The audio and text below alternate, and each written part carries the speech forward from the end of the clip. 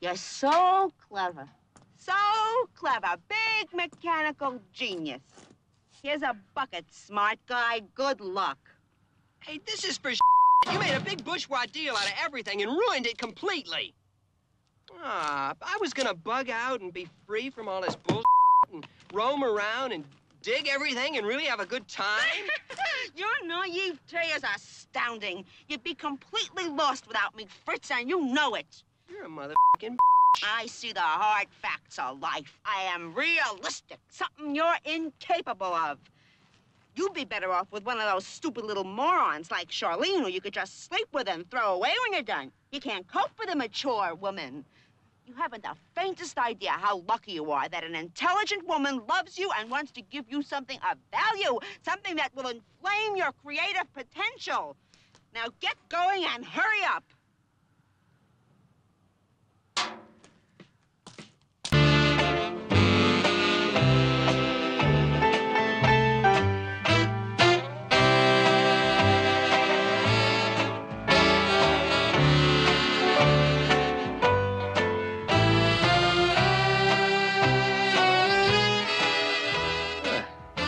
Going there till the friggin' fuzz showed up.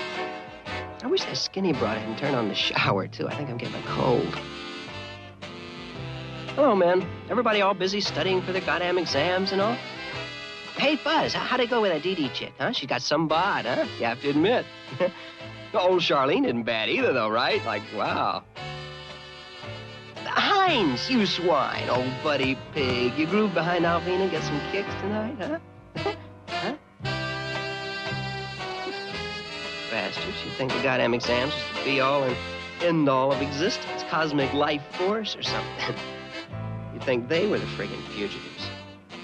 Can't even get in a few decent words to a guy, bastards. What a bore. They just sit there and take bennies and stay up all night with their face stuck in a bunch of books and their thumb up their ass. Oh, yes, yes. I remember when the time when it was all very inspiring and enlightening, all this history and literature and sociology. You think learning is a really big thing, and you become this big f***ing intellectual and sit around trying to out-intellectual all the other big f***ing intellectuals. You spend years and years with your nose buried in these goddamn tomes while the world is passing you by. All the stuff to see and all the kicks and all the girls are out there. And me, a writer and a poet who should be having adventures and experience in all the diversities and paradoxes and ironies of life and passing over all the roads of the world and digging all the cities and towns and rivers and the oceans and making all of them. Oh, God. As a writer and a poet, it is my duty to get out there and dig the world. To swing with the whole friggin' scene while there is still time, man. My farting around days are over, baby. From this day on, I shall live every day as if it was my last. Yeah, I must do it. No more the dreary, boring classes, the dismal lectures, the sitting around bullshitting with pretentious fat hippies. No more the books, the spoutings of a bunch of old farts who think they know the whole goddamn score.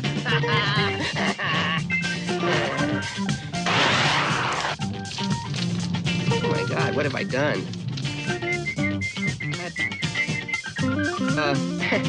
I set all my notes and books and stuff on fire, and now I can't study for my exams.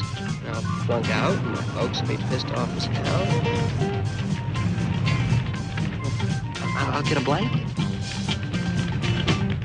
The blanket's on fire. And we better call the fire department. They ride around in limousines. Get the off my car! I ain't no job black, honey. Who do you think I am?